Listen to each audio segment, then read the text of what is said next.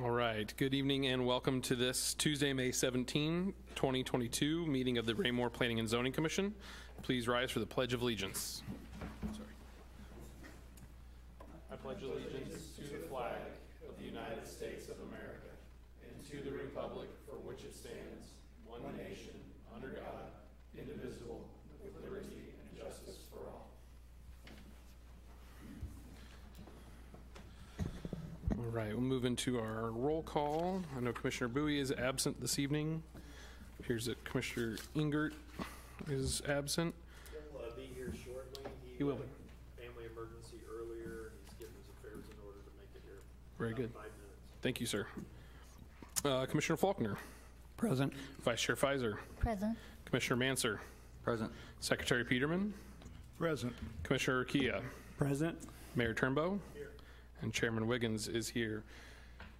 We have no personal appearances scheduled tonight, so we will move into our consent agenda, which we have 2 items this evening. Item A, the approval of minutes from the April 19th, 2022 meeting.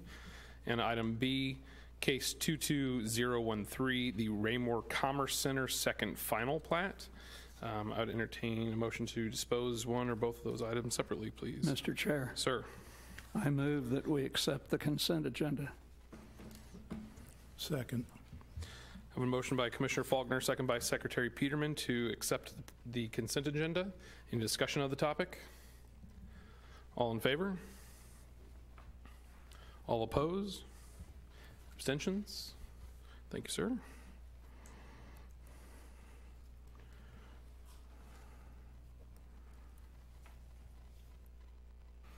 It'll be 601 for the record. We have no unfinished business this evening, so we will move into new business tonight. That is case 22012, the Raymore Commerce Center South PUD rezoning. This does require a public hearing, which I will open at this time at 7:02. And with that, I would invite the applicant to please come forward to present your case.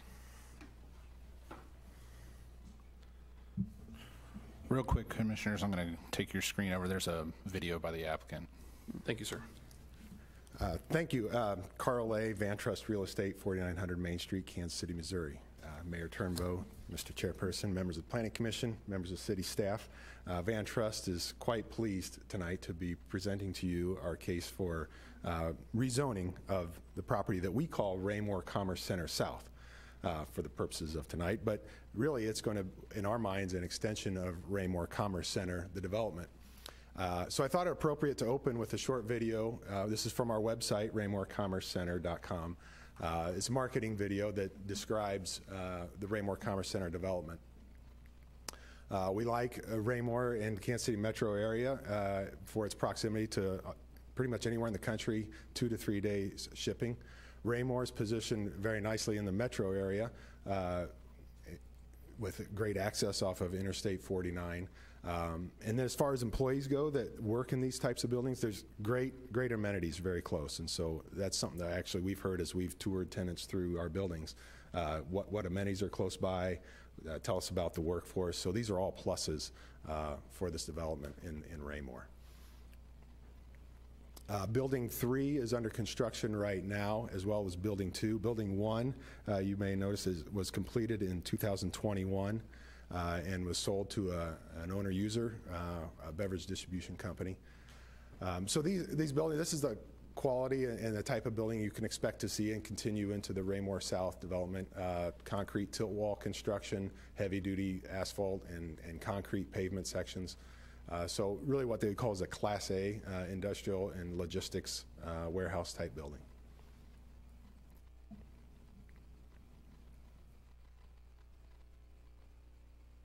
We've had 2 tours in the last 4 weeks for Building 1, and both were looking for somewhere between 500 and 800,000 square feet, which for us would be the whole building. We would set that up to lease the whole building, and there's definitely interest there. So we've responded to two requests for proposals. So there's really good activity for this product type. And so, like I said, we think this will extend to the south very well. This is just a shot of where construction's at today in Raymore Commerce Center. The building in the foreground is the 1 million square foot building. So it's all up, the deck is all on, and there's about In that little white square in the corner, that's 180,000 square feet of roof that's on at the time this picture was taken. And in the background, you can see Raymore Commerce Center 1 highlighted in orange, and then the pad site in blue is Raymore Commerce Center Building 2, which will be 498,000 square feet. And we just recently pulled permits on that project. Go ahead. So where the site sits, Raymore Commerce Center South, is outlined in red. So the buildings, the orange, blue, and green buildings are the Raymore Commerce Center development that we've been talking about. And so just to the south, or to the right in this picture, is the property that is under consideration tonight. And so if we lay out the buildings, and I'll get more into the layout of the buildings as I go along here, but just this slide just kind of shows you the scale and the repetition of what we're contemplating. I also want to point out in the lower left corner, there's a dashed circle around the interchange at Cass Parkway and Interstate 49. This is a really important node for this development. We've got great frontage on Interstate 49, so good visibility, but that access is really critical. Our users want direct access to the interstate. And so if we go to the next slide, you'll see how we propose to achieve that. Presently, Dean Avenue extends off of Cass Parkway and terminates just out along Building 3, the green building, in a cul-de-sac. We propose to work with the City of Raymore staff to extend Dean Avenue through to the south and connect up with 195th Street. And then off of 195th Street, we would propose to extend City Street that would terminate in a cul-de-sac in the proposed development. So trucks would come in and out following this yellow line, direct access to following up Dean Avenue to the traffic signal that's coming at Cass Parkway and Dean Avenue, so that those can then safely make a maneuver onto Cass Parkway, and then they're at the interchange. I want to emphasize, trucks do not want to drive through cul-de-sacs. They don't want to go into neighborhoods. They want to get straight to the interstate. And so this layout that we've been working on, we feel gives them that direct access to the interstate and keeps them out of other public areas. All right, so before I get into how the buildings were laid out, there's a number of forces that are acting on this site that our design team, Olson Engineers, had to respond to. The first that I'm going to point out is the yellow line that kind of bisects the site just to the right of the center. That's a Southern Star high-pressure gas transmission line. That line will not move, and we cannot put any significant grading above it, and we certainly don't want to cut into the grading to expose it. So because of that presence, that line, that kind of forces some things in our reaction. I'll show you how we've dealt with that. The other big driver is in the black arrows show the topography of the site. So where those arrows begin kind of all at one point, that's basically the crown or the high point of the site. And there's 40 feet of fall as you go away in 3 different directions. I think it's a little less than 40, maybe 20, 25 as you go to the north of 195th, towards 195th Street. So there's a fair amount of grading that we have to accomplish. If you remember the buildings we showed you on the video, they're all at one level. They're flat. Each floor, the floors don't step within the buildings. So big pancake sites that have to be graded. Olson did a good job of tiering these buildings on this property so we can grade it efficiently and stay out of bedrock as much as possible. The more bedrock we get into, obviously, the less efficient things become. There's also sanitary sewer that runs along Interstate 49 from a pump station at the very south end of our property. And also at the very south end is a creek. So that creek is, not surprisingly, floodplain, so we won't be building anything in that creek or in that wooded area that surrounds the creek. It actually creates a nice opportunity for a good landscape buffer to properties to the south. You also notice red overhead lines. Those are Evergy transmission lines, so we can't build buildings underneath those transmission lines. We can put parking underneath them, provided we meet certain criteria as relates to clearance to the bottom of the lines and that sort of thing. Finally, one of the other forces on this property is the east property line, which is a heavily wooded property line. There's also some underground water, and the power that services the pump station runs along our side of that property line. Finally, 195th Street to the north is our access point. There are some shoulder improvements, I think, that are going to be needed for that, but other than that, the road is in great shape and can support the truck traffic we're proposing. So here's the site plan. We are contemplating 5 buildings, generally as part of the PUD, which add up to just over 3 million square feet of proposed development. You remember the Southern Star gas pipeline? So that's right where we're putting our, what we call Commerce Drive, which is the public street that would provide access into the site to some of the buildings that are further south into the site. So that, since grade won't be changing along the pipeline, made good sense to make the road follow that and take advantage of that force. You'll also notice in purple or maybe blue on this drawing, there's 5 detention basins that are contemplated for the development. So we will obviously comply with all good standards and good engineering practices to minimize any, certainly reduce the amount of storm drainage that leaves our property through these detention basins. So here's kind of an aerial view, a rendering. You can zoom out maybe a little more. Is that as far as it goes? Okay. If you can maybe, can you slide it up? There we go. So this aerial rendering, I like it because it depicts accurately, of course no one will ever look at the buildings this way unless you're in a hot air balloon, but it does depict the distance from 195th Street. So we're looking south in this image, and 195th Street is running right along there where his arrow is showing. And so the buildings range from 300 to just over 400 feet from the street to the building. So 400 feet, that's more than a football field away. They're tall buildings, they're big. I'm not going to pretend like you're not going to see them, but the engineers did a good job of recognizing what 195th Street is and giving some setback and some relief. Our next slide, I think, presents a section, or like a building section, or a section we drew through from the street, to the buildings. So the sections show landscaping and some plantings we'll have, in some cases berming, to try to elevate those plantings. They're showing at both the small tree, like at the bottom of the trunk, would be the size of the tree when it's planted, and then the large tree would be at maturity many years later. But to give you that idea, we're lining up quite a number of trees along 195th. We're not going to screen the buildings perfectly, but it creates a nice buffer. And if you imagine you're driving down the 195th, if there's a colonnade of trees, it's kind of hard to see, get your angle through there. But we want our buildings to be seen, and the top of the buildings will be visible, because signage needs to be visible. We want our truck drivers to know where they're going and to go directly to that spot and not wander around through neighborhoods or get lost. And so then finally, I've got a site aerial that just kind of overlays, again, that building layout on top of an aerial view, showing, again, proximity to Interstate 49, which is great visibility for the project.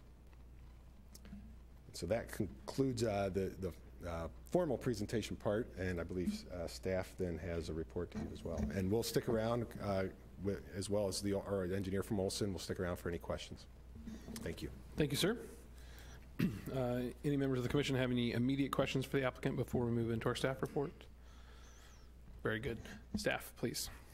Thanks, sir. Good evening, Chairman and members of the Planning Commission. I appreciate our applicant's presentation. They did a very good job.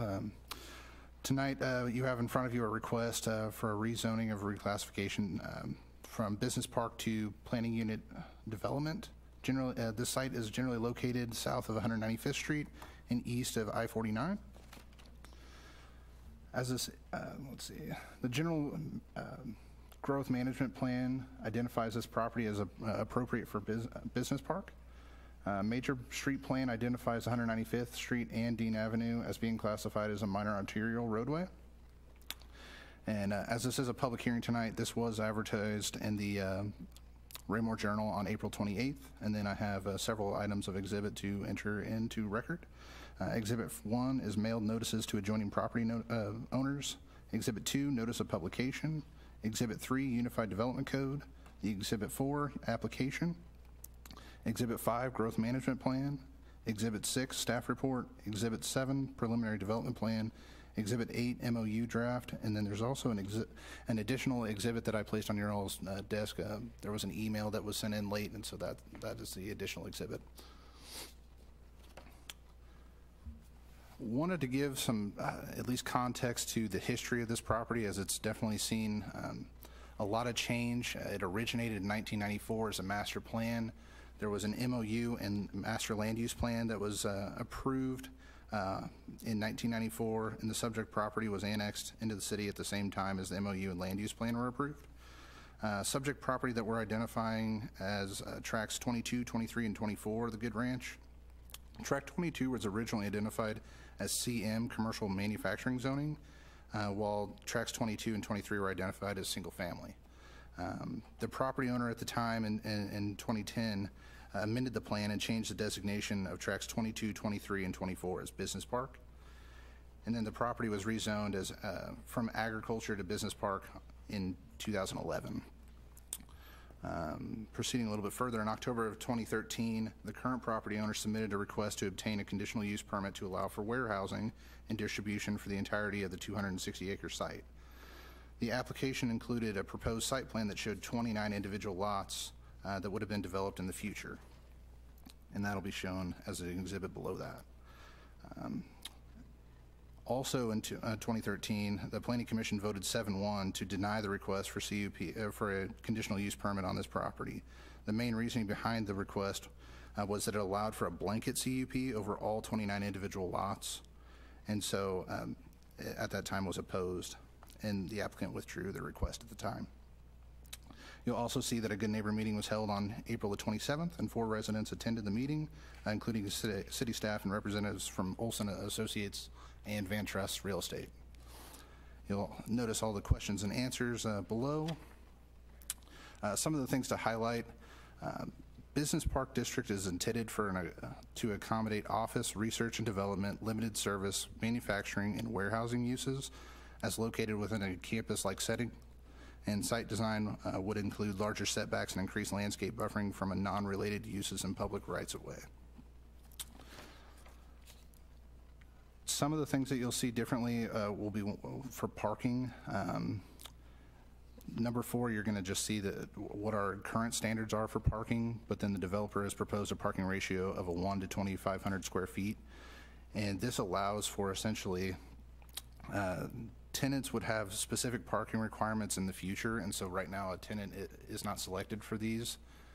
Obviously, with the original Raymore Commerce Center, those tenants kind of came at a later date, and so to tie them down to a specific parking standard at this time doesn't seem fit for this application.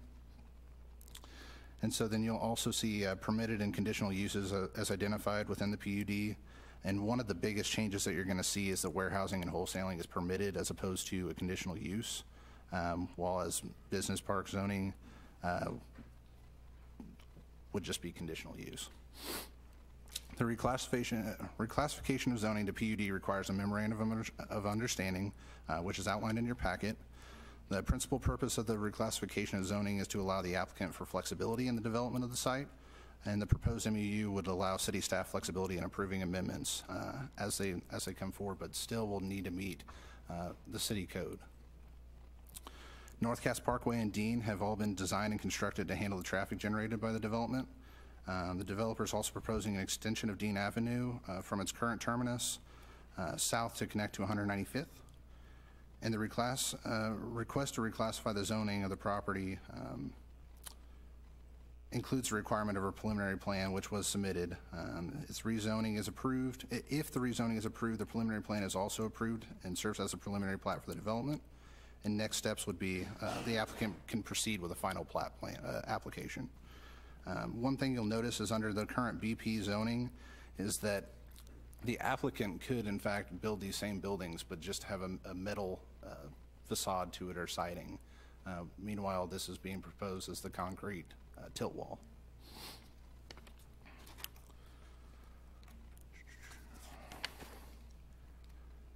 The subject property is an ideal location for the development of the business park and has been planned as such. As part of the Good Ranch MOU and land use plan, the proximity of I-49 provides excellent visibility to the property as well as proximity to North Cass Parkway interchange. The proposed Dean Avenue extension will provide the connection from 195th to North Cass Parkway and provide an adequate, logical access and circulation to the property, with necessary improvements being made to the transportation utility network. City staff recommends to the Planning and Zoning Commission they accept staff proposed findings of fact in forward case 22012 reclassification of zoning of 262.09 acres located south of 195th and east of I-49 from business park to PUD to the City Council with recommendation of approval. This concludes staff report. Thank you, sir. Do any members of the commission, before we get into the public hearing aspect, have any immediate questions for staff? Just got a quick question regarding the concrete tilt wall. You said that's the only thing that's requiring them to get a PUD rather than building with the BP. So, Commissioner Manzer, that is one of the examples, but that was one that stuck out as far as that's concerned. So if they were to proceed with the current zoning of BP, they could in fact do that, and nothing to tie them to having to do the concrete tilt wall. Okay. To elaborate on that a little bit, the UDC, and I think I pointed out as section 440 of the Unified Development Code. That section provides the minimum standards for building design for any building in the city of Raymore, and an industrial zone district, which business park would fall under that classification. The use of metal siding is permitted, where in other zoning districts commercially it is not. Stucco and brick, stone, those are the requirements, and there's certain percentages in commercial zone districts. But in an industrially zoned district, which would be classified as also business park, the use of metal would be permitted. As Dylan mentioned, the MOU requires the submittal of a preliminary plan, and with that were elevations. So if the rezoning is approved tonight, that preliminary plan serves as the site plan, the preliminary plat, but also the developer then is tied to what those buildings look like, being the concrete tilt wall. That is one of the major differences in the PUD, but not the only difference. Okay. In the PUD. Gotcha. Yep. That was the way I understood the presentation. Thank you. Thanks, sir. Any immediate questions before we move into the public hearing? Very good. Well, as I opened the public hearing earlier, I will invite any members of the public to please come and speak regarding this case up here to the podium. Please turn on the microphone. There's a little button that says push to make sure the green light is on. We do ask that you keep your comments to 5 minutes. Please state your name and your address for the record. And if you happen to have the same comments that somebody else has already given us, just say I have the same comments as to prevent using your 5 minutes basically saying the exact same thing. But if any members of the public wish to come forward to speak, we welcome you to do so at this time, please.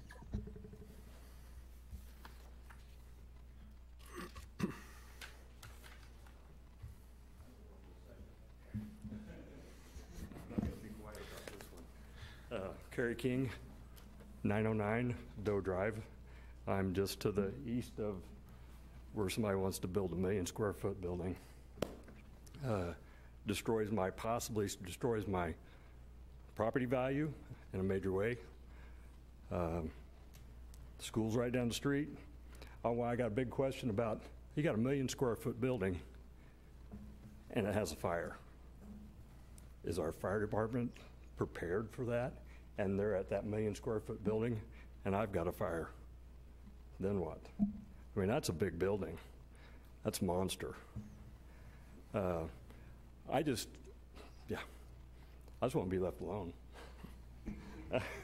A bedroom community is what I moved to, and that was Raymore. That's why I moved here, as a bedroom community. I love it. But big square footage is not for me. Thank you. Thank you, Mr. King.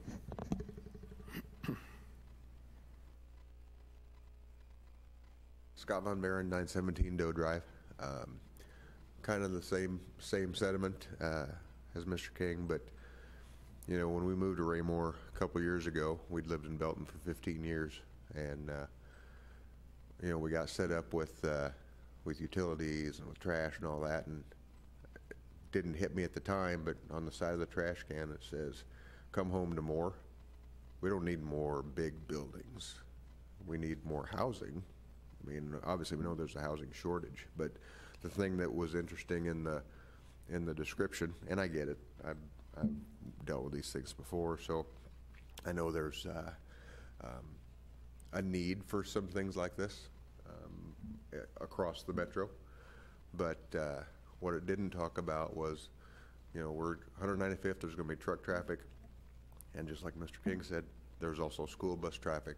There's a school right down the road. There's housing, and I'm quite sure that there will be more housing out there farther down the road. And like I say, I get that there's a need for some things like this, but I don't know how many more big buildings we need right along 49, especially when it's encroaching on residential area. So, thank you. Thank you, sir.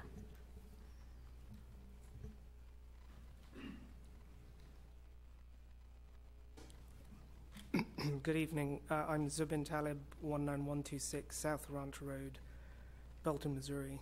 I want to start by thanking both Dylan and David for speaking to me this afternoon on the phone.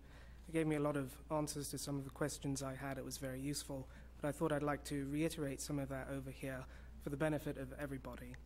The first question I have has to do with the classification and the need to rezone. I just want, in simple language, what is the benefit of the PUD reclassification, A, to the developer, B, to the residents in Raymore, and then finally, obviously, to the city, if there is any. My second question relates to green space, and I think the gentleman from the development mentioned something about putting some trees up, and it would take a certain amount of time before the trees got tall enough to hide the building, but between now and then, what happens to us? I happen to live directly across the place where they're going to be putting these buildings up. Right now, I can look out in the morning and I see horses in the field. When this happens, I'm going to see a giant concrete slab, perhaps tastefully painted, but it doesn't really soothe the soul. The third question I have is about also traffic, like the other residents have talked about. 195th Street, we do have a school, we have residences further east, and we have the fire department over there as well. I'm curious as to how this will all be managed with semi-trucks and, I assume dump trucks and other kinds of heavy industrial trucks moving up and down this road. We have a school there, pick-up and drop-off times. How is that all going to be impacted? As the school grows or as the school district grows, what are the plans for making these two different types of activity, living and schooling and warehousing, more compatible? And then finally, the gentleman from the developer also mentioned something about signage and wanting the truckers to be able to see the signs and know where they're going. Certainly important, better they turn into the right place than our house, but I'd like to understand more. What are these signs? Are they going to be brightly lit? Are they going to be neon? Are they going to be several, how big are they going to be? Will they be on all night? I think there's a lot of questions here. Maybe some of them are more relevant at a different time, but I did want to raise them. There's a whole lot more questions about these sorts of activities and so on. And those are the questions that I had. Thank you for your time. Thank you, sir.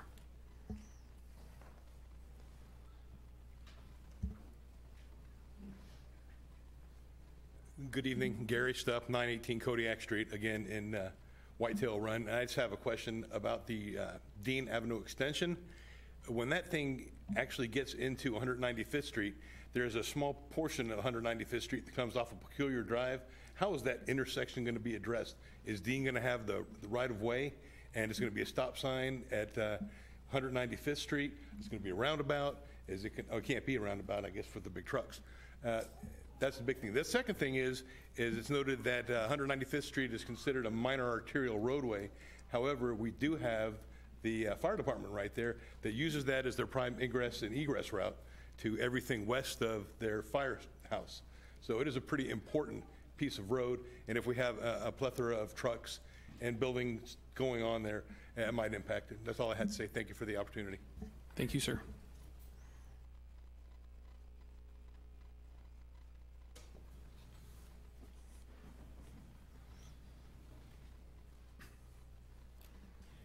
Good evening.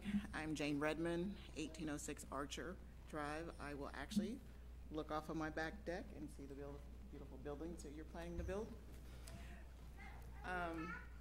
So we talked about traffic, and it's been talked about before, but I actually go to work 8 o'clock in the morning. That drop off and pick up into the school, if I'm not out of my driveway, oh, can you not hear me? Oh. So if I'm not out of my driveway by a certain time, those buses and that traffic is a madhouse. I mean, I try to get to my office at like 7:45. With the trucks, I just want to know how we are going to address that. And what's going to stop the trucks from actually coming down 195th? I get that they're making the route through Dean, but if it's not convenient, are they going to take 195th? These are elementary children at the school. So I just want us to take that into account. Plus, I'm giving up my beautiful view off of my deck that I moved there from Blue Springs, Missouri. So, thank you. Thank you, ma'am.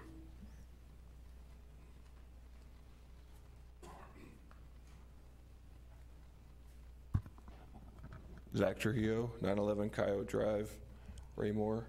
I live in the community as well as some of the other members. I guess kind of reiterate a few things were said, but maybe a little more detail around, it was mentioned the quick access from the interstate, which I understand that that's an important aspect of this, to have that easy access route off of 49. However, with the extension that's planned onto 195th, I think it's probably close to 2 miles access to the doorstep of those buildings. So I'm interested to see how far that is. Something that was brought up earlier around how we would create an intersection there. That is a very, as it was mentioned, it was a minor roadway through 195th, that is. So there's a steep drop off there. There have to be some significant improvements made to the infrastructure of that road just to handle that type of traffic, not only in that small area of 195th that this development would be utilizing, but to the east as well. So I guess that's another concern, is would there be anything in place to help keep that traffic or to keep trucks from going east on 195th? Additionally, there at the corner of 195th and School Road, there's just a stop sign. That is a major roadway for school traffic in the morning, which I imagine you're going to have shift changes in the morning. You're going to have trucks coming in and out in the morning. There's nothing that's really going to stop them from getting to that intersection.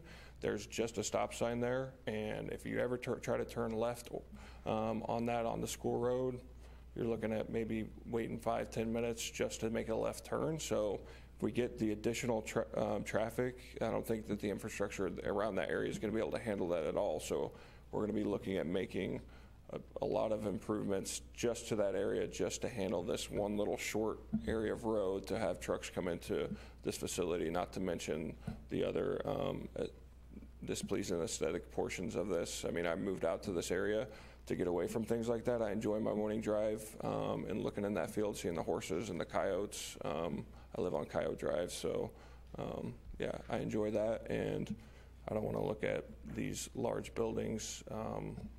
The other thing is too, I think we built a lot of these a lot of these have been built in Belton and Raymore, and so I'm interested as to how many of those have actually filled the contracts for those. It seems like there's still some empty space to be contracted out of those buildings. So what is the plan to have those actually filled with tenants after building?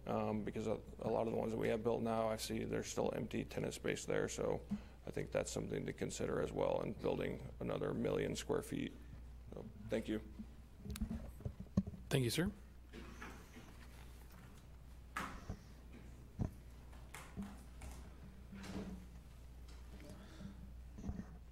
Podium is still open if anybody else has any more comments to add. Okay, well, I will go ahead. Oh, yes, sir, please.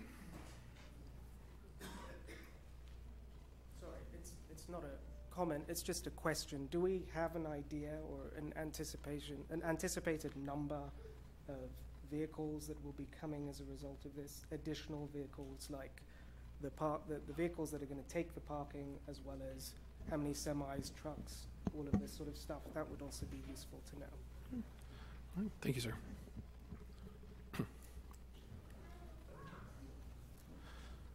Yes, ma'am, please. My name's Mary Stubb. I live at 918 Kodiak. I sold the house to my husband and I in 2009, and we moved there because it was country. We moved there because it was low populated. We moved there because there was horses down the street and the farm, the 100-year farm, and we enjoy all that. We don't want it destroyed with big mega buildings coming in and destroying our countryside. We have animals, we have children, we have a school, we have a fire department, and the firemen are going to get held up with traffic. I don't agree with this at all. I'm totally against it. Thank you. Thank you, ma'am.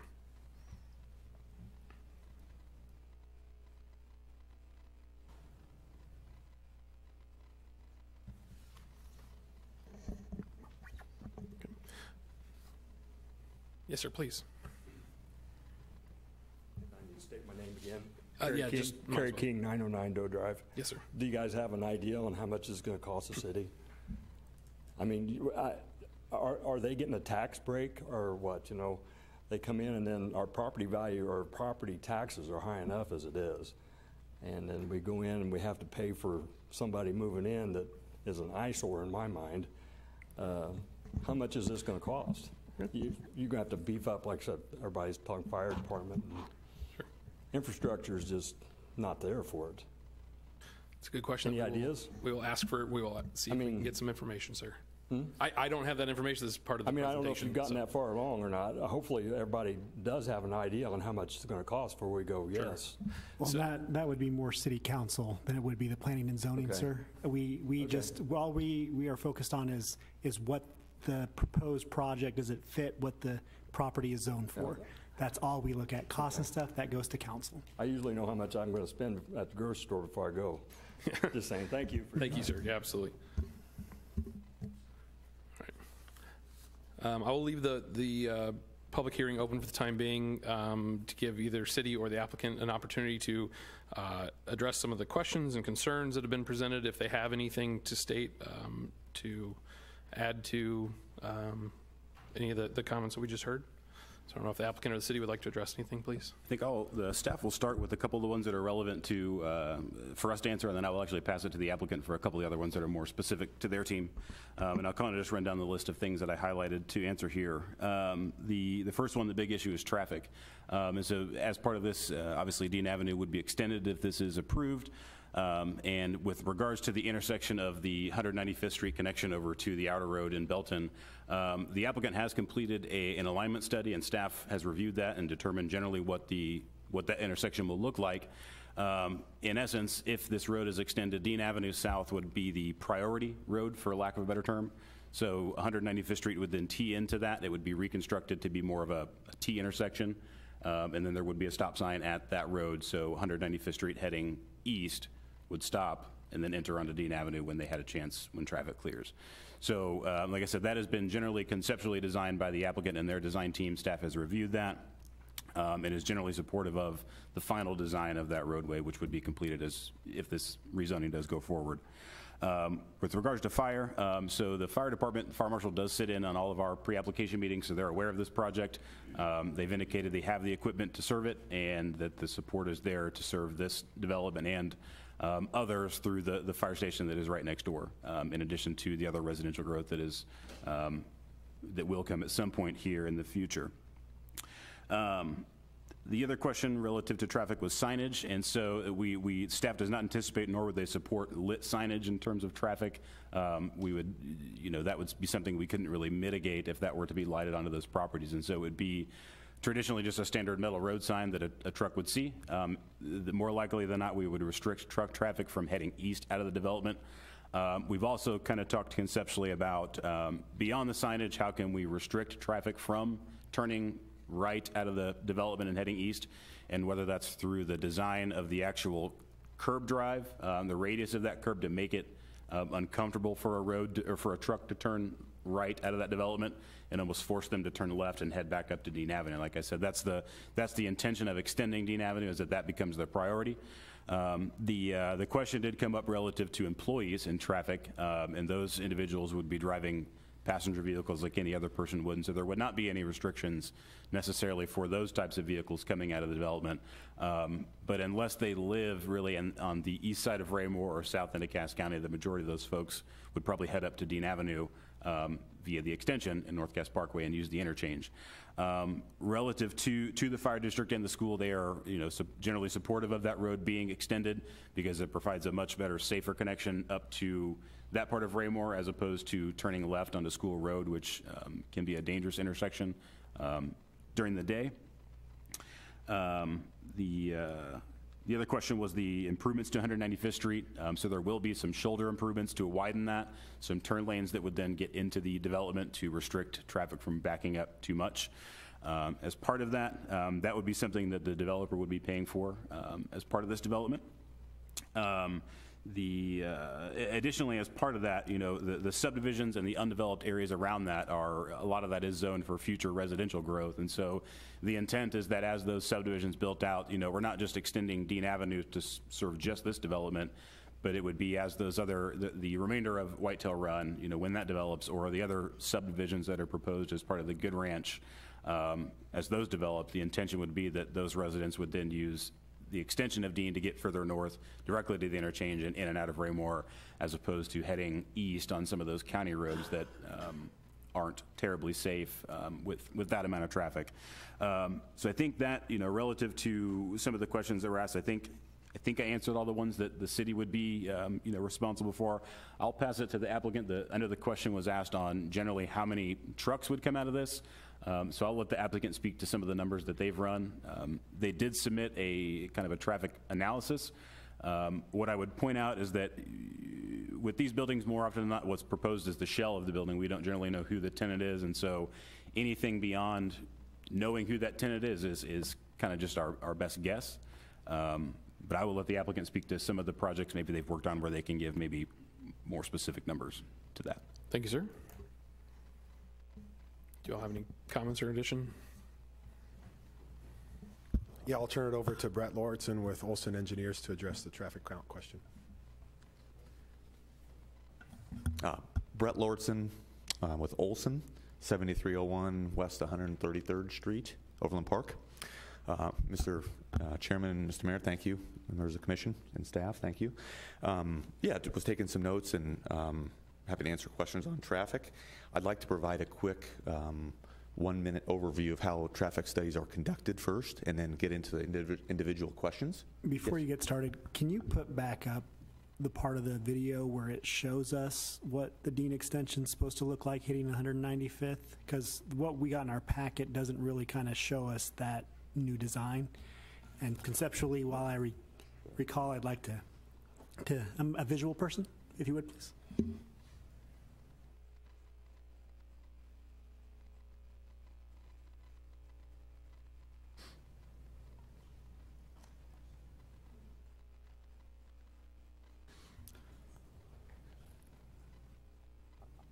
And while we pull it up, can give a brief kind of overview. Yes, the traffic study was completed for the development, and it considered everything at full build, meaning the entirety of the project built out as shown.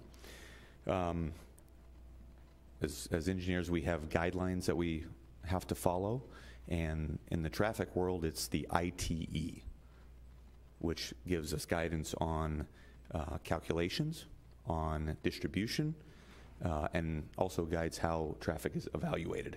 And it's pretty standard across the United States, regardless if we're in Miami, Florida, or right here in Raymore. It's a standard that traffic engineers use for determining these kind of, looking at these developments. As well as determining the busiest hours and comparing those against local regulations and requirements in this case. So regarding specific questions, there were several regarding school. And schools are very interesting in that school drop-off and pickup times actually fall outside of busiest hours of business operation, meaning the peaks or the busiest periods often are staggered, which is actually helps the roadway network. There's several questions about the number of vehicles, and in the traffic study, the expected trip generation during the busiest hour, which is what we study, is 500 total vehicles, 100 which of our trucks, 400 vehicles. Because we'll have a lot more, there'll be a lot more employees, and these are based on studies conducted across the United States. So again, that was 500 in the busiest hour. Let's see, there were several questions about the intersection and continuation of Dean at a preliminary level. And Mr. Grass was absolutely correct. We've looked at that in terms of safety, design criteria, and we believe a T intersection makes the most sense at this time. But again, that design is incredibly conceptual right now. Yes. Hey, while we're talking about that, can I ask a question? Mm-hmm. So you're saying that's conceptual in nature. As we're looking at the map right here, I noticed that when Dean Avenue extension comes into 195th Street, there's an awful lot of 195th Street that is used for truck traffic. Is there not another conception? I know you're trying to maximize the green space for the use of the buildings. That would make that a four-way, though, so that the truck traffic actually enters the park at the westernmost corner of that property, rather than putting all that truck traffic on several hundred yards of 195th Street? Can we go to maybe a little bit more zoomed in of the site plan if possible? I think I'm following your question here. Or, yeah, there. Yes. So if I'm understanding correctly, bringing Dean further west so that it makes a four-way intersection. No, yeah. So if you're bringing Dean into 195th Street, where you're bringing it into, mm-hmm. Why can't that be the entrance to the commercial park for truck traffic purposes, rather than using so much of 195th Street? So can you extend Dean Street south? Oh, past just take it right straight across 195th Street. I think part of the concern is the truck traffic mixture with bus traffic, regular auto traffic on 195th Street for as long a period of time as they're going to be on 195th. And I don't know if that interferes with the layout of the buildings that you have designed on the property there, but it would seem to me that that might be a better way for entrance and egress to the commercial park, and would minimize actually the truck drivers having to be on 195th Street, because they could take their trucks straight across the Dean Avenue extension, and 195th Street remains more or less a secondary roadway that it is today, rather than turning it into a primary for truck traffic. You see what I'm saying? Yes, now I do. Certainly, I think that there's room to explore that. Two concerns out of the gate, and looking through and remembering some of the details, there's some topography challenge in that corner. And that was my other question, are there topography issues that prevent that? There is, and you run into kind of the rub of topography and design standards. You can only put roads so steep, you can only bring them up so quick. So that's certainly one. That also creates 195th for a lot of folks had mentioned using that road to come over and work east-west. That would create a stop movement for them in that scenario, most likely. Well, it likely would. I agree. Okay. It likely would create a stop movement. I don't think that's such a bad thing. Coming from 40 years of police work, I don't think that's such a bad thing. Yeah. I know Mike might disagree with me because he's the engineer, but we've disagreed before on stuff. Yeah. All right, thank you. I appreciate that.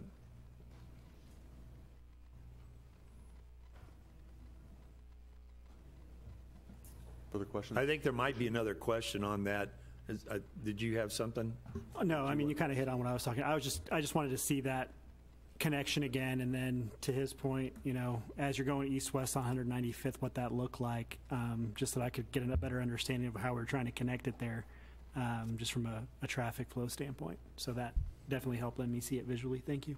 Yeah, absolutely. Thank you. And I apologize, I think I might have interfered with you were getting ready to say something else. I'd have to As dig a in the memory follow-up? bank. Nope.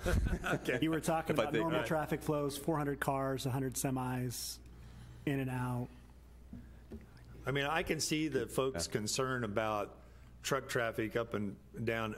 We still have J Highway, and you still got 291, and I can see some truck driver getting confused about getting off on 49 there and coming in from the east, and or coming from the east going west, and using a GPS that takes him down 195th Street most of the way. And I'm concerned that roadway with the school and the fire department there and the homes, that truck traffic would be interfering with them. And I've kind of watched, and I'm not trying to get on my soapbox here, but I've watched the traffic over at the North Point facility, which is pretty well built out and has a similar traffic concerns previously about trucks and neighborhood traffic getting involved with one another. And it hasn't really come to fruition. The traffic flow over there has actually been pretty good, and there haven't been very many problems in that commercial park.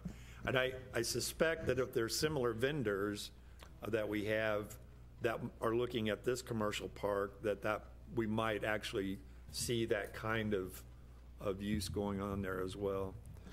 I will state nothing has scared me more on Kelly Road than when a semi decided to go down 155th up to Kelly Road to 150. Oh yeah, I've had driving that down happen to me Kelly, before, which is too. about 3 feet wider than the truck. And on Horage Road and on Kelly Road, and that is a concern.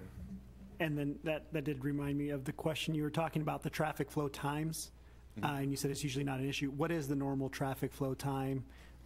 Just so that we're kind of, I'm assuming, just thinking to myself, and I don't want to assume, but normally it's like a 6 a.m., 6 p.m. kind of shift change, which is before school, and then 6 p.m. after school.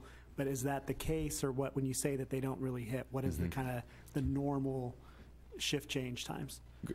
Great question. It varies by location, and so we counted this, and the afternoon, or the busiest time is 5 to 6 p.m. Yep, so definitely after school.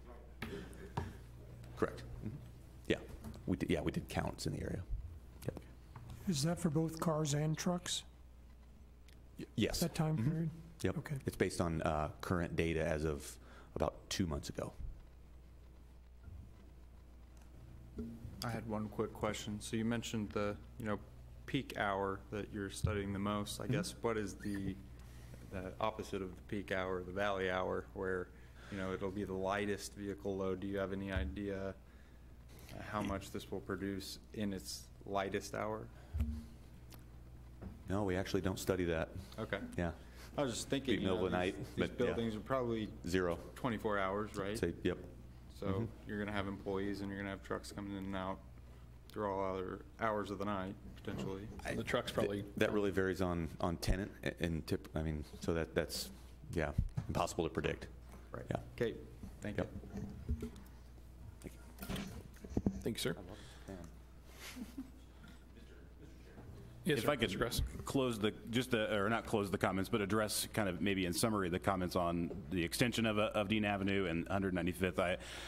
And I copied a snippet of this plan in your all's packet. What I have here is the original Good Ranch MOU and land use plan that was approved in '94, and it's been amended a couple of times over the last several of years. But what you see generally, this is the document the staff looks at when we review projects on any property in the Good Ranch to determine is it consistent with what was originally approved. And I wanted to point out, you can't really see them from here, but the black lines on this map show generally the major roads that would be developed at some point through the entirety of the Good Ranch and that 1,700 acres. It was always proposed at one point that Dean Avenue would connect to 195th. There's been 2 iterations of that.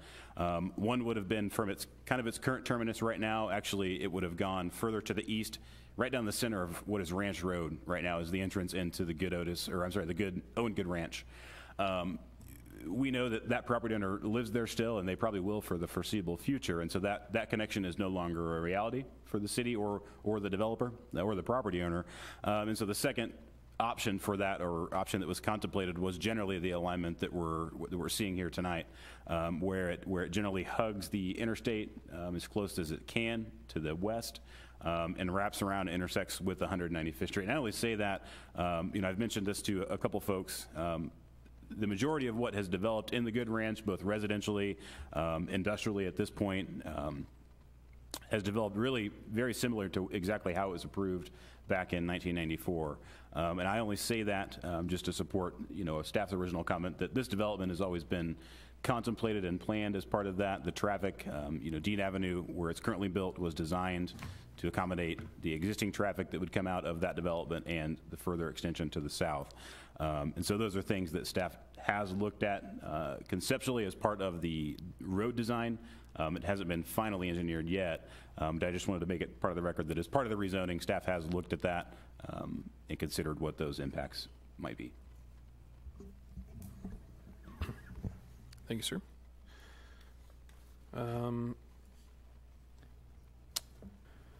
Mr. Zer, do you think we have addressed as many of the public, well, I guess you wouldn't necessarily know entirely, but from a public hearing perspective, so we can move into commission member discussion?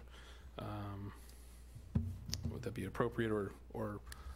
You are the chair and can control the amount of public input allowed during the course of this public hearing. I believe you've heard from everyone in the room within the group, and some of them on a couple of occasions. I don't know if you have any more questions that staff would be appropriate for providing input on, whether that be legal, engineering, or staff.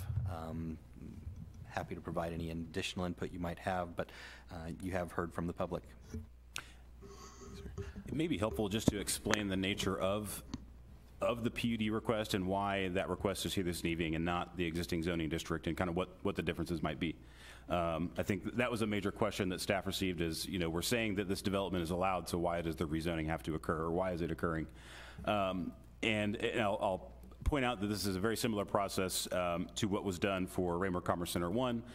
That property was also zoned business park, and it was rezoned to PUD, very similar to what we're here to discuss this evening. But the major points in that is that it provides, if the rezoning request is approved, what the developer is showing on their plan is 5 buildings of varying sizes. If the rezoning is approved, that becomes the approved site plan for the project, and the PUD affords the flexibility for staff when Van Trust and even city staff are responding to tenants that want to find a building in Kansas City or in Raymore specifically. Each of those have a very specific set of criteria they look for, whether it's the size of the building, the number of parking spaces, sometimes the orientation of the building is important. And so the PUD allows the flexibility to establish what the boundaries are for the project in terms of square footage, generally the number of buildings. If you think back to Raymore Commerce Center 1, the site plan originally was approved as 4 individual buildings at a set square footage, more or less. Because of the market conditions, Van Trust decided that it made sense to combine 2 of those buildings into 1. They still comply with all of the standards that were approved as part of that in terms of square footage, setbacks, building appearance, et cetera. But it allowed them to respond to a need they were seeing effectively without having to go through the 45 to 60 day process when the change was deemed minor, because the square footage overall stayed the same. Under the current business park zoning district, each of those changes would have to come back individually through the process, and so long as they're not substantially changed, I give the example, this right now is just over 3 million square feet. If the developer were to come back and say, well, we'd rather do 6 million or 7 million, that is a substantial change that would negate this approved plan, and that would come back through the process. But in the instance where the developer responded to a project where they needed to maybe split a building into 2 separate buildings, or again combine one into a larger building, the PUD zoning affords the flexibility for staff to review that, evaluate it against the plan that was approved, and so long as it's not substantially different and the square footages are as a whole majorly the same and it still meets the setbacks, staff can review that and approve it administratively in-house. And there's certain thresholds that require either it to come back to the commission or not. That's what the MOU generally lays out. And I want to highlight, and maybe the developer can reiterate it, is the importance of that in responding to projects. When we talk about finding tenants for these. Usually when staff responds to a tenant, there's 5 other buildings in the Kansas City area. Sometimes Belton is one of those, and sometimes there's other states as well. And so what those developers and tenants are looking for is a reason to not locate in that community. And a huge challenge in that is the approval process. You know, a developer or a tenant necessarily doesn't want to wait 60 more days to get their answer of whether or not can I go in that building. So what the PUD does is it sets those rules on the front end of the project for the commission to consider, and it outlines what those expectations are. And so long as the final building plan meets those criteria, staff can review that and support those changes administratively. That flexibility is not afforded in the existing business park zoning district. And so that's a critical piece that comes into play when we look at finding tenants to go in these buildings, is that they need the flexibility to be able to respond to the needs of the changing market. Different companies require different sized buildings, et cetera. That was the major question that staff got over the last couple of weeks is, you know, we keep saying this use is allowed, which it majorly is, so why the zoning request change? You know, staff feels that the PUD is the best tool to accommodate what the developer needs, but still have enough assurances built in through the MOU and the zoning code to restrict it to being, you know, a quality development as it's been proposed. So I just wanted to provide that background. It's not the easiest thing to try and explain to somebody, but certainly if there are questions, Mr. Eppert or I can answer those. Thank you, sir. Chairman, to that point, can I ask just a clarifying question to, in a sense, dumb down what you just said for myself? What they're proposing could be accomplished under the current zoning criteria, but changing it to this allows it to have the flexibility to do what they propose, but then also make it more attractive to potential buyers or lessees of the building. Correct. Okay. Yeah, the development standards, everything is majorly the same. The difference is really the process that would go through when a tenant responds and wants to be in Raymore. That is what the PUD affords, is that more, I'll say, friendly process, as opposed to sending each one of these individual changes back to the commission. The nature of the use of the property isn't going to change. It's just, is this building going to be 300,000 square feet or will it be 400? It's those types of details that are addressed and accommodated by the PUD. Okay, thank you, sir. Okay, well then I will go ahead and close the public hearing at 8:02. And obviously we've had some commission member questions and comments, but I will formally request any of those comments or questions at this time from members of the commission. Mr. Faulkner. Mr. Chair, I just have a brief question for staff about a detail. So in the staff report, page 14, near the top of the page, it's got an inset paragraph, if the initial final plat and so forth, and it goes on to say at the end that a subsequent final plat shall be filed every 5 years from date, blah, blah, blah, or the preliminary development plan becomes null and void. And in the MOU, I believe it's on page 7, at the bottom, phasing schedule makes a statement the preliminary development plat does not expire. And I don't know, to me that seems contradictory. So I would reiterate that the MOU is simply in draft format still. There are still a couple items that we're working through. Agreed. I would leave that up to the commission to kind of give staff some guidance on what is more, what should be balanced more in that decision. In a traditional final plat, you know, this would act as a preliminary plat. The city code requires that a final plat is filed within 1 year of the preliminary plat being approved, or that preliminary plat becomes null and void. Originally with Raymore Commerce Center 1, we built in the flexibility of increasing that to 5 years, just because sometimes it does take a lot of time to find a tenant or decide to move forward with the construction, and so we felt increasing that was flexibility that we were affording that developer. And so what you're seeing in the MOU, I believe, may have been just a leftover from a previous MOU for another project. So staff, we're open to the commission's direction and also the city council's on what the right direction would be. Should we allow the preliminary plan to, once approved, be approved, for the life of the property, or should there be some of those safeguards baked into that to protect that? As I mentioned in my last comment, the nature of the use of the property really doesn't change under the current zoning or the proposed zoning. What the preliminary plat would address would just be the layout. And I think in staff's mind, with the flexibility that the PUD gives to kind of push and pull those dimensions, as I mentioned, I don't know that holding them to the plan necessarily through that regard is 100% necessary. I think that the flexibility of staff provides the assurance that it will be developed in accordance with how it was proposed. But certainly if the market changes and this property does sit vacant for more than 5 years, that is something staff can consider. So I appreciate you catching that. It was not reflected in the MOU because that is simply still a draft, but open to the commission's thoughts. Yeah, can I ask Mr. Zer's opinion on that? You are not approving the memorandum of understanding this evening as part of your evaluation for it.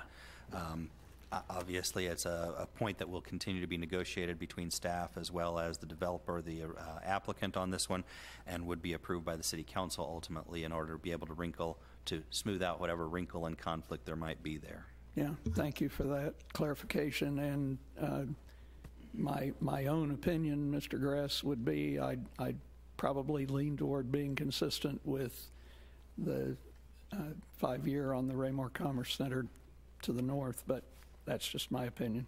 And as Mr. Zer said, MOU is not up for Planning and Zoning Commission approval tonight. Thank you. Chairman. Yes, sir, Mr. Kia. On the information we received, normally the properties surrounding the subject property you give us what they're zoned. So the little patch of land in between the house, the neighborhood, and then the subject property that's kind of right in there in between it, what is that currently zoned? So that's actually located within the county, and I believe it is currently just zoned as agricultural land. There is, I believe, if I'm correct with my geography, I believe there may be a home on that property somewhere.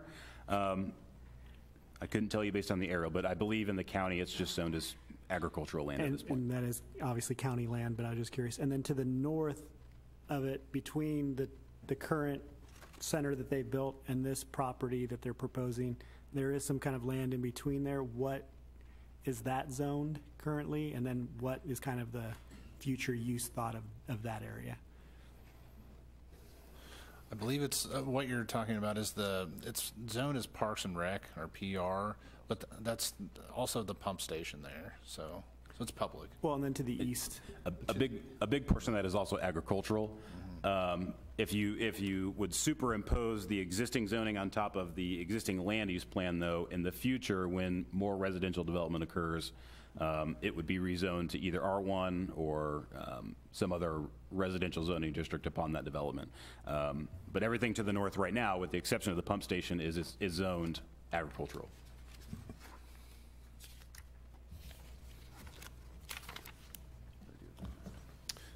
I have a couple quick questions. One thing that was brought up during public comments, and always something I like to inquire about, occupancy. Obviously, we've got our own, but do we know what general occupancy of the commercial buildings around town are? Obviously, I would assume nobody would propose 3.1 million square feet if there wasn't an anticipated need, but I know just across the bridge in Belton, the buildings that they have built in the Southview Commerce Center, I believe they're wrapping up the 4th building in that park. I do not know specifically if there's a tenant. There may be, but I know the 3 buildings that are constructed are all occupied and have businesses within them. Obviously, building 1 in the Commerce Center is occupied. That company is working on the tenant improvements for that at the current time. And then, as the developer mentioned, and in addition to staff, there are 3 active projects 2 that staff is pursuing and 1 that the developer is pursuing for a tenant for existing building 3, which is under construction. Thank you. And then just from a perspective of what we require for different projects and stuff, I was thinking back to some tornadoes that happened, within the last year or so, and these warehouse-style buildings collapsing and stuff under, heavy, acts of God, if you will. Do we, as a city, require any sort of security or shelter within these facilities? I know that was a massive complaint that, Amazon, when they build these facilities, not that this would necessarily be who the occupant would be, but is there anything that we do as a city to require an occupant or a developer to implement some sort of shelter, if you will? So that's really dictated by the use and the occupancy class of inside the building. For an industrial warehouse, I don't think our building code addresses any requirements for that. But I'll give an example of the Lead Center, which is under construction. Used to be on Old Orchlands, did not have a storm shelter.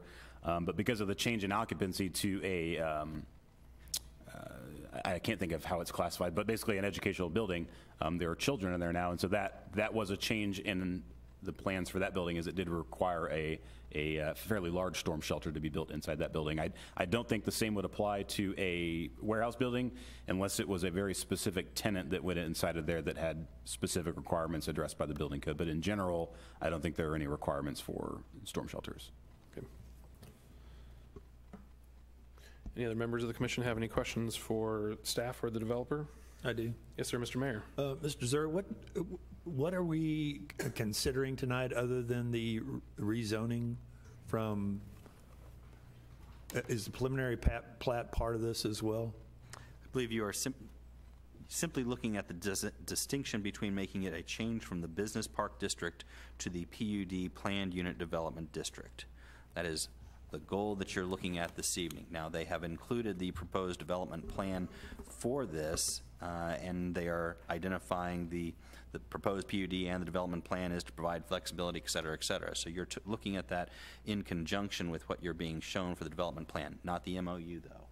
The major difference under the current zoning classification, if the developer were to pursue this project under that, their next step would be a final plat and a site plan, two separate applications that would come forward to the commission.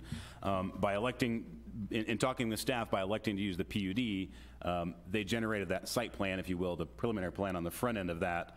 And so that's when the MOU comes into play, and that's the assurance that what the developer is showing us to obtain the PUD zoning is in fact what will get built. And that's where the MOU becomes the binding document that gets built. I gave the example that hypothetical that this property is currently zoned agricultural right now. It's not, but hypothetical. If a developer were to approach the city and request the business park zoning district like they did back in 2011, I believe, that does not require the submittal of any plans necessarily. Staff always encourages a conceptual plan just to show what is going on. But once that zoning would be achieved, as long as any development meets what the minimum standards are in the UDC for business park, as long as it meets those, the commission, I won't say they would have to, but they would have little authority to deny an application or site plan because it meets those minimum standards in the UDC. And they could come back with any iteration of a site plan, and again, as long as it complies with those standards, it would be an approved use of the property and an approvable layout. So what the PUD does, again, is they approach the city with, here's the plan we want to build. This is generally what it is we want to build. We require that engineering to be done on the front end because then the PUD locks them in generally to developing it in that manner. That's the major difference between what the commission is here to review tonight. Would be the PUD does come with the preliminary development plan as part of it, whereas a traditional zoning classification would not. And Your Honor, to dovetail in on that one as well, I'd also note the findings of fact and the 10 items that are referenced there, which basically incorporates your preliminary development plan discussion as well. Right. I just have concerns about traffic patterns.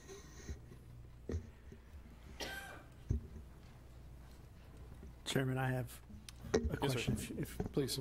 So I know you mentioned the previous actions on the property and that this was zoned BP back in 2011. When it changed from agricultural to BP, did that come before the commission, or was that done by the council, or who kind of made that transition in 2011? It would have been the same process as this. It would have gone through city staff, planning and zoning commission, and then on to city council. And so since 2011, it has been zoned as a business park, so it would have been public knowledge that this area is designated for this type of, okay, thank you. Any other commission member comments or questions? I had a quick question. Yes, sir, Mr. Manser. On page 9 of our packet here, you have the business park existing and the PUD proposed. It looks like the only difference on there is the side abutting residential district that is moved from 20 feet to 10 feet. Does it connect with a residential district? I guess what's the point of reducing that? I don't know the specific reason for that. As the applicant mentioned, the closest building to a property line would be approximately 300, 400 feet. So I don't know the specific reason for requesting that 10-foot reduction. I don't know if the applicant can specify that or clarify if that's even needed. But as it's shown on the plan, there is no home that is, even 20 feet from a property line. What these set is just the minimum. And by all means,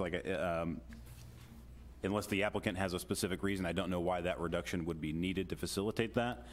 These are just simply the standards that were proposed on the plans that staff received and reviewed as part of that.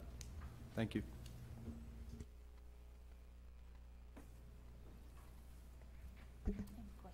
Yes, Vice Chair Fizer.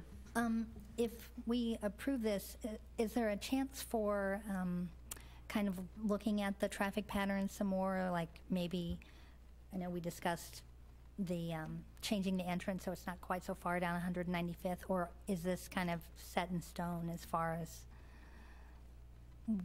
the plan? I mean, if the preliminary plat's being provided as part of the rezoning, then I would assume, I mean, obviously, So what you're asking is if we approve this tonight, does the proposed streetway turn out to be exactly as they proposed it, or would they look at like what the mayor suggested, or do we need to request a better traffic study before we make a decision? So, if I understand it correctly, if this is approved tonight, the plan before you becomes the existing preliminary development plan for it, and so it would be developed generally in that manner. If the commission desired to look at changing that, they could certainly request that. As the applicant mentioned, there were some things that we did look at. It's one of those things where you solve one problem by creating another. If you move one of those access points to solve one problem, it butts up against other safety and design criteria. And so some of this, specifically with the Dean Avenue extension, with that alignment study, a lot of that was considered. There were 3 options that staff looked at, and this was determined to be the safest and the best option. I'll let Carl iterate on how changing those access points might impact their project, but to answer your question from staff's perspective, as it's proposed, if approved tonight, those access points would be generally the approved access points into the development. Thank you. Mr. Zur. Yeah, real quick, before the applicant steps back in, I just want to make sure and clarify, it's not a question of approving this evening, so no matter what, you're making a recommendation that's going to be going to the City Council. City Council can always make their input and make suggestions as well, and I would note that many of the City Council members do review your Planning and Zoning Commission meetings in order to get a flavor of what the concerns were. Apologize for the word of the use approval. Thank you. Yes, sir, please. Moving Commerce Drive, which is the entrance, I agree with David. He said it very well. It actually creates a whole bunch of other problems. But perhaps a stipulation that was more associated with the applicant working with staff to find appropriate measures to prevent or mitigate the opportunity for trucks to head east on 195th out of Commerce Drive. I'd certainly be open to that stipulation. Thank you.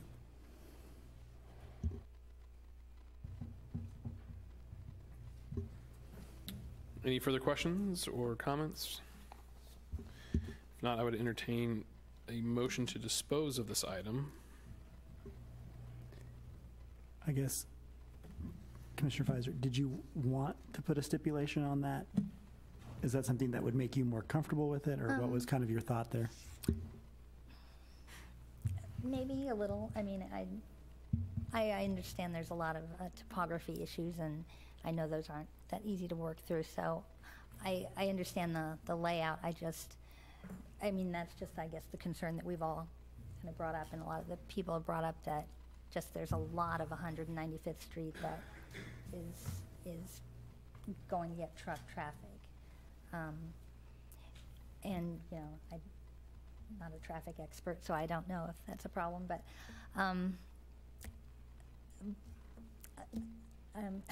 you put me on the spot. Well, I'll go ahead and say I'd like to see the stipulation that there be some kind of truck traffic restriction that doesn't interfere with to the east of the proposed project. And I asked because if I made a motion, I wanted to throw that in there if that would help you lean one way over the other as opposed to just throwing out a motion and then rejecting it just for that one little caveat. No, I like the idea of limiting the traffic going that way. You know, if there's a way to do that, I think that would definitely help. You know, it'd be ideal if it were shorter, but that may not, just because of the location and the topography, that may not work. So I am open to your suggestions. So, which brings up another question I have. Does that, from the developer's viewpoint, if you were to try to somehow design that to prevent eastbound movement, is there a way to make it even harder for westbound movement from lost truck drivers from wanting to take a shortcut or do something like that that would enter from the east and go west? I mean, in order to prevent movement into the park from the west or from the east going west, is there a way to restrict that through design measures?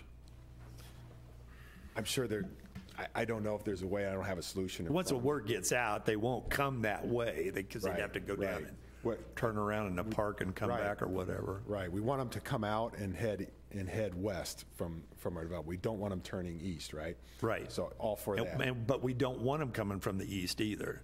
We want to somehow get the word out to discourage that. Yeah. So to this point, if they really got lost on J Highway and then decided to try to come west on 195th, right?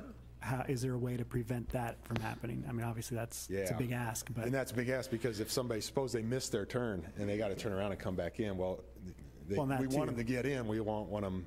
Right. We won't want them stuck and not be able to do anything at that point. Yeah. But I didn't know, like, if where the entrance is, if there's a way of almost forcing a right turn there for the semis, creating a right turn lane. I mean, I don't know. Yeah. Would be hard. Yeah. Mr. Chair, if I may, so I know there's a couple other communities that actually have some areas in which trucks are prone to go to, and so they actually have signage where it says no trucks over a certain tonnage, and then it's enforced by the police if that were to happen. Yeah, Kurzweil used to be signed that way too. We all saw how that went. All right, well, for the sake of the discussion, Chairman, if it's okay, I'd like to go ahead and make a motion. Sir. I move that the Planning and Zoning Commission accept the staff proposed findings of fact and forward case number 22012, the reclassification of zoning of 262.09 acres located south of 195th Street and east of Interstate 49 interchange from BP Business Park to PUD Planned Unit Development District to the City Council with recommendation for approval with the addition of the stipulation that the developer look into and try to figure out a way of mitigating truck traffic east of the property. Working with city staff to accomplish that. Applicant appears to be congenial to that. I'll second that. Okay, I have a motion by Commissioner Urquilla, second by Vice Chair Fizer to accept the staff proposed findings of fact and forward case 22012, reclassification of zoning of 26.09 acres located south of 195th Street and east of I-49 from BP Business Park District to PUD Planned Unit Development District to the City of Council with a recommendation of approval with the addition of the developer working with city staff to further control truck traffic east of the project. Does that sound accurate, Mr. Zur? Although it was 262 acres, I think you said 26. So that I said 262.09, but in case I didn't, thank you. Any discussion of the motion by Commission? All in favor? Seeing all hands, that will pass unanimously 8-0. Thank you. Could I make a comment real quick? Yes, sir. Please go ahead. I'd like to thank the public for coming out and voicing your opinion. A lot of the concerns, it seems like, are more of city council concerns than they are planning and zoning concerns. So please bring those comments and concerns to the city council as they take more into consideration than the rules that we are making sure this development follows. Does that make sense? Thank you. If I could add just for clarification while everyone's here, that meeting for this item at City Council will be next Monday, May 23rd, at 7:00 p.m. in this same room. And so I just want to get that out while these folks were still here so that they were aware of that. You can plan for that. Appreciate that. Thank you both. That will then move us on to item 8 on our agenda, which is the City Council report. Mr. Zer, would that be you, sir? Thank you, Chairman. I'm happy to provide the City Council report. Since the last meeting that you all had, there have been 2 City Council meetings that I would report from. However, one of those City Council meetings really doesn't have anything pertinent to report, so I'm going to focus on the first one, which would have occurred on April 25th, 2022. During the course of that meeting, there are a number of items that were read both for second reading as well as first reading that I'll report to you on. First was the Oak Ridge Farms 4th plat rezoning. This was rezoning from a commercial 2 designation to an R3A designation of 9.45 acres, generally commercial district, to the multifamily residential district. Basically, it's an extension of the Oak Ridge Farm subdivision, which was developed by the same applicant. You may recall considering this on April 11th meeting, which was approved by, April 5th meeting, which was approved unanimously by this proposed commission and forwarded to the City Council with that recommendation. It was also approved unanimously by the City Council during that time frame as a second reading. The next item was the Alara PUD rezoning and preliminary development plan, very similar to what you were dealing with this evening, except oriented to residential use for its development. The Planning and Zoning Commission again heard this on April 5th meeting and approved it unanimously 8-0. City Council took it under consideration and for its first consideration on April 11th, approved it by a vote of 7-1. It also received the same 7-1 vote for the second go-around, so it has been approved as well. That was the old business and second reading. The one item of new business that I'd point out would be the governing body members of the Planning and Zoning Commission. Mayor has agreed to continue to serve on the Planning and Zoning Commission. Members of the council I changed my mind, though. Happy to have him do that. We're happy to have him do that and did not designate a separate individual from the council to also serve.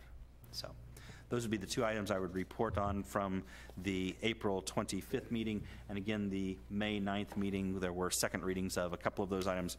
I'm sorry, that's not right. There were no additional readings at that time and nothing to report on. That would conclude my City Council report. As always, Mr. Crass as well as Mayor Turnbow were present during the course of those meetings, and I'd welcome them to provide any additional input or insight they might have. Either of you gentlemen have anything? Said you got something? I got nothing. You got nothing. Very good.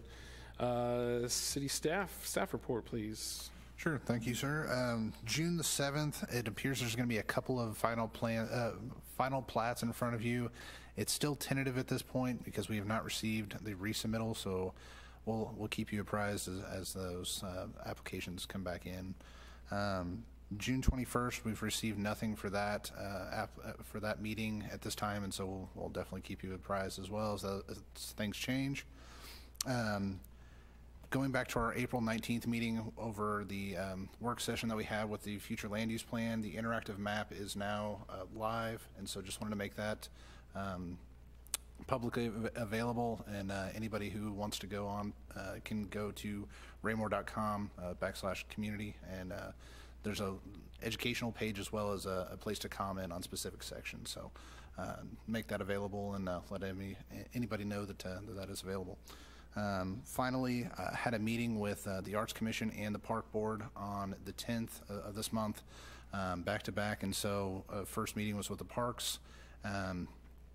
biggest thing that I took away from that was that city staff is heading in the right direction, but they need to identify a park for the eastern section of the city, as there's not one that exists, and they're trying to make a connection, really, that trails can connect all the way over to the Rock Island Spur, and so that's the biggest thing for them.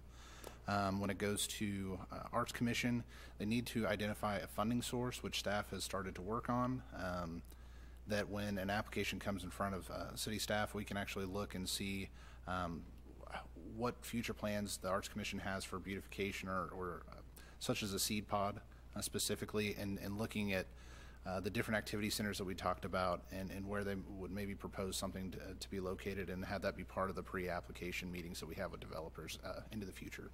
And that concludes staff report. I had one item I wanted to update the commission on as well. I'm excited to, it happened this month, not in April, but last Monday we did hire a new economic development director that replaced me, so I no longer have to work double duty in both positions. But Brandon Keller, he comes to us most recently from the city of Blue Springs, where he was the economic development director there. He brings a lot of experience from the state of Missouri and Jackson County doing similar type of work. And so Dylan and I have spent the last week and a couple days so far just bringing him up to speed, kind of driving him around town. And so I look forward at a future date to bring him to the commission and kind of introduce him formally. The same with the city council, but our department is thrilled to be at full staffing again. Thanks, sir. Yes, Mr. Zur. I just really quickly want to jump in and commend the commission this evening. A couple of times I heard comments with regard to, that's kind of outside the purview of the Planning and Zoning Commission. You asked questions that were pertinent to, okay, so what are we in considering this evening? And so thank you all. Thank you, Mr. Zur. Any final staff comments from anybody? Okay. Well, we'll get there. Commission member comments will come in a second. We do offer public comments now at this end portion of our meeting, so if there are any members of the public who would like to come back in and address us, please feel free. You want me to go out and ask them? They're still out there. Looks like they're deep in conversation, so we will, seeing none moving forward, we will move into commission member comments, which I will just automatically start with Vice Chair Pfizer because she's rip-roaring ready to go. Well, I'm so excited. Well, no, I just attended the National Planning Conference, and so I wanted to kind of give an update on that. It was in San Diego, which wasn't a bad place to go, although I have to say it was cold. I always needed a jacket, which was kind of a shock, but that's okay. And so I brought my notes so I can kind of say I learned a few new phrases that were big. Apparently, the housing crisis was really a big topic of a lot of the seminars this year. And one of the phrases is middle housing that I did not know, and that's basically anything between single-family homes to high-rise apartment buildings. That's middle housing, and that's where the shortages seem to be, according to all the seminars. And so one thing I think we've done is a really good job of trying to address that by, having townhouses and apartment complexes and things that I know people think, oh, why do we have more apartments? But apparently there's quite a need for it. So I think, kudos to us for approving these things. Another phrase that I learned was upzoning, which I don't think people would like here at all. And that's when you take, say, a lot that's single family, zoned for single family, and you just upzone it to where you can put a duplex or whatever will actually fit on it to provide more housing. And I think that probably wouldn't go over well, and I can understand that. But it's more popular in crowded city areas. Let's see, ADUs were quite a topic this year as well. And apparently if you build one in Washington State, you can sell it for about $800,000. A typical house in Bellevue, Washington was like $3 million, so won't be moving there anytime soon. Same with kind of the San Diego area. It has some pretty pricey neighborhoods. Let's see. The keynote speaker was Michael Ford. He's a hip-hop architect, and that's kind of hard to understand in a way. I wasn't quite sure. I have heard of him, and he does a lot of work with the National Organization of Minority Architects, and I was part of that for a while, and so I do know who he is and what he does, but I got a better understanding of that, and there's no way I can possibly explain it in a minute, so I won't. But it's really fascinating. Look up Michael Ford, hip hop architect, and it's pretty fascinating. And let's see. Next year, the conference is in Philadelphia. It's from April 1st to the 4th. So I really encourage anybody to, plan ahead and go to it, because it's exciting, and you meet a lot of planners. And usually I don't meet that many planning commissioners. Usually I meet someone and they're like, oh, you're a commissioner, your city sends you. So it's a pretty big deal that our city does allow this. And but I actually met some this year, and that was pretty cool. But it's just kind of fun to meet other people who share this, interest, and I get all nerded out and have fun at these things. And and you get to go to a new city, you get to tour things. I went to the border. We didn't cross because it takes a couple of hours to get back. I was really glad we didn't cross, but it was very exciting. So I really, really encourage everybody, if you can go next year, do it. If not, I'd go every year, but got to share the wealth a little bit. So just wanted to say that. So thanks to the city for allowing that. Thank you. I'll just move down the line that way. Commissioner Ingert. I wanted to, first, is any of that online? Is any of this online? Would it be available next year to? It might be. Some of it's online. Mr. Gress might know. An online hall. There's usually a lag time. They typically do record the sessions at those, and then they are uploaded. They're edited over the first couple of weeks to a month after the conference. But if you don't have it, I can provide you with your APA login. Each commissioner has one, and I can see if they did that this year. And they actually have a program. You have to pay a little extra and to get this membership to get all of the sessions online. Well, my comments, I'd like to tell the staff thank you for your efforts and the details. You don't let me stop learning, which I sincerely appreciate. I know it's an awful lot of work, and you put a lot of effort into it, and I sincerely appreciate your work and efforts. Keep moving down the line. Commissioner Kia. Echo those sentiments. Always appreciate the staff and the effort you guys put in. I want to apologize again for using the word approval. I'll probably keep doing it, and you'll get to keep keeping me in line, which I know you enjoy. And then just one other thing I wanted to mention. If you don't have the Business Journal, the Raymore Planning and Zoning Commission was mentioned in there in this latest article about the 20 bankers to know in Kansas City. Kind of tooting my own horn here, but it does mention the planning and zoning and my commission on that. So Raymore got a little plug, Mayor. You're welcome. Thank you. Mayor Turnbow. Yeah, I really don't have anything this evening other than to say I might differ from Mr. Zer's opinion about the commission's interaction tonight. Sitting at the council up here during council meeting nights, I reflect back on what we talk about here, and what we do here and how we act is as important as what the council does. To diminish that in any way, shape, or form, Jeremy, is, I think, a little too lighthearted on our part and diminishes our importance. When I think the council does have final say, they look very heavily at our comments, and we have to be very careful about how we indicate to the public, oh, it's just a pass-through. We're just, and I know you didn't mean that in that form or fashion, and you can even rebut this if you want to when it gets to be your turn. But I still feel like that the power that this group holds is as almost as important, if not more than, because we're setting the stage for the council, because they're reading our minutes and trying to understand our reasonings for the passage of such a tough project. We want to see growth. We want to see planned growth. We understand that this project was a business park to begin with, and that PUDs we have found over the past decade or so does give a degree of control by the council for memorandums of understanding and other things that we can, that allows us to add flexibility, like the Alera project. You know, that was going to be a single-family home project. Now it's single-family homes with a lot of amenities. And some people were upset about that we passed on that.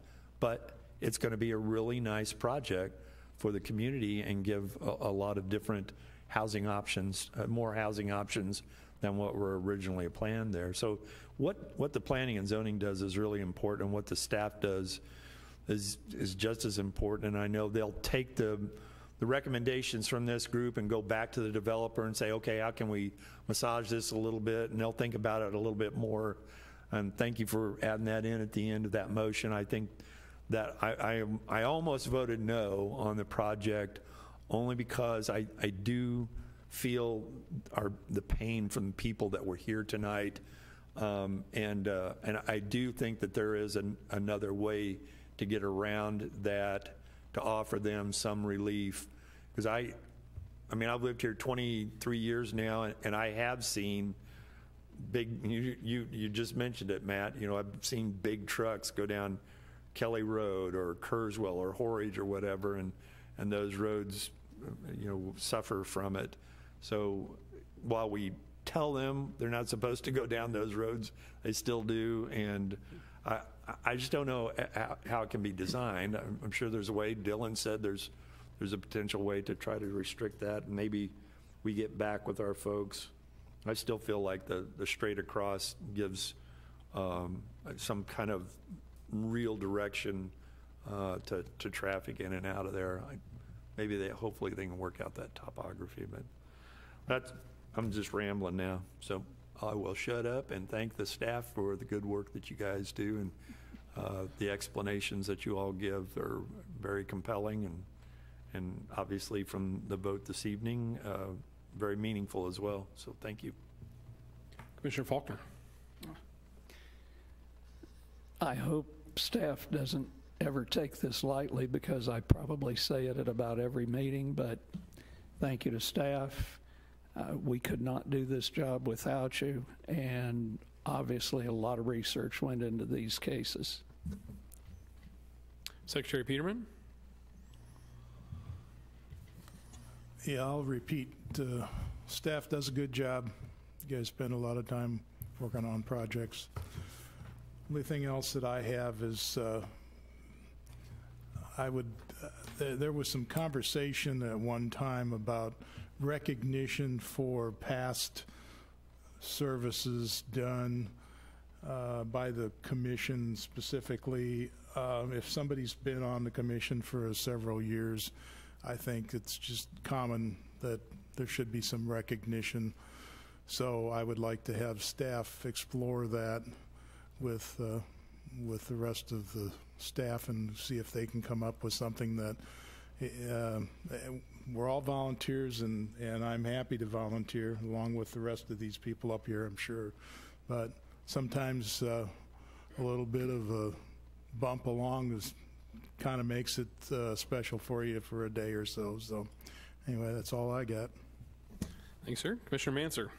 I'm not going to rebut, but I will explain. I should have been more specific when I addressed the public. A couple of the things that they brought up, their concerns that we are not going to take into consideration would be tax revenue and market value of the property. So I should have been more specific when I made that comment, but thanks for keeping me in line. Mr. Zur, thanks for keeping us in line. Not me this time, but thank you to the staff. Thanks, guys. Thank you, as always, to staff for everything that you guys do for us, to prepare us, to enlighten us, to help us educate the public as well. Couple of things. One, thank you for all the city staff that helped put together the Touch-A-Truck a couple of weekends ago. I brought my boys to that. I know Commissioner Kia and his son were there, and lots of other families were there. Those are obviously really great events. Speaking of which, we have a lot of stuff coming up. We've got some summer concerts, so make sure to check out the events and meetings calendar on the city website. We're talking about June 7th, possibly having a meeting that night. That's also the first night, I believe, of the farmers market. It'll be opening up that night as well, so that's going to start soon. So keep that on your calendars from 4 to 7 p.m. every Tuesday night. And then the only other thing I had, and it was more just as a refresher to Secretary Peterman, you had sent me an article recently and regarding, and it's always a great thing to potentially look at and discuss what other cities are doing. I believe it was in Shawnee. There was recently some discussion regarding zoning as far as occupancy and rentals and subdividing homes into multi-dwelling units and stuff like that. And although I wouldn't anticipate that being an issue here, as Vice Chair Fizer just had mentioned about the housing problems and the market, what between, I got a postcard in the mail the other day, somebody offering me a ridiculous amount of money for my house, and it's just a corporate company, I'm not going to name their name, but between corporate purchasing and subdividing individual homes and building out residences within residences and stuff. I'm sure we have lots of things. Obviously we talked about the auxiliary dwelling units, in the last couple of years, but just wanting to make sure that we are well positioned to address any potential issues as far as, concerns that might come down the pike. So I don't know if Secretary Peterman has anything to add, because he was the one that had mentioned it to me. I don't want to, take away your thunder, but if you had anything to add as well on that. I've been following, because I'm on the board for Silver Lake Homes, and we're finding a huge influx of corporate homes being purchased up and becoming rental. Rental is fine. Some of them are party houses, some of them are whatever may happen. Got concerns that the ratio is getting, it's growing fast on the corporate-owned homes. It's hard to control. Our bylaws and restrictions, unfortunately, were written back in the 70s, and it takes near act of God to be able to change them. We can never get enough people for a quorum, and so we sit with not being able to do anything ourselves. And I just had an article today that I probably sent to Dylan. Any of this stuff I've been trying to forward on, but this took place in North Carolina, I believe, where they called them, they were corporate homes. Anyway, this development was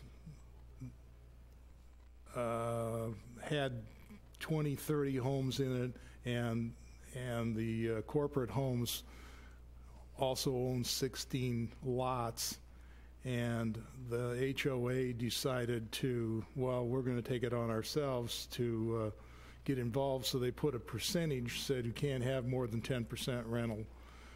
So the corporate homes people got together and said, no, I don't think so. We'll see you in court.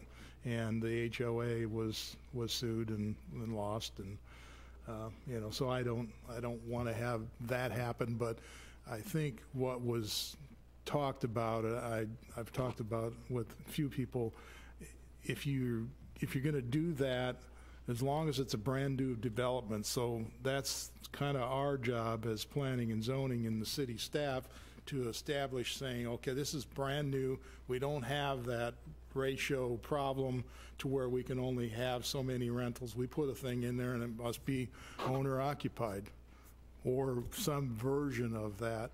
And you don't have to worry about it, that there's other rental people that are involved that they're going to come back at you and say, no, it was established that way, and we had our rules and regulations in place from day one. You knew what you were getting into, so we're not going to allow rentals. But anyway, it's an interesting thing, but it's also like playing with fire, so I'm not, we would be able to keep Zur busy for a while probably, which, that's too much money. That's all I got. Thank you. Thanks, sir. Any final commission member comments? If not, I would entertain a motion to adjourn. So moved. Second.